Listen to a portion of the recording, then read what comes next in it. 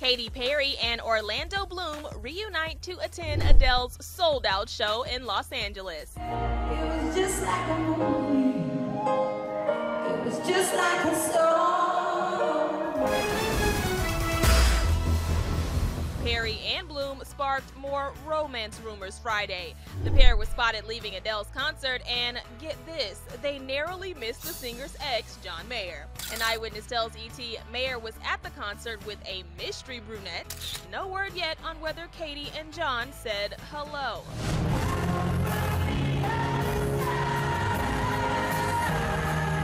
Adele's world tour brought out some of Hollywood's biggest stars who also doubled as diehard fans.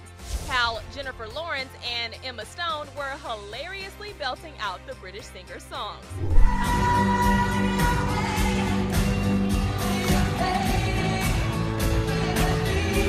Tom Hanks, Rita Wilson, and Adele's pal Robbie Williams also enjoyed a night lip-syncing to Adele's lyrics.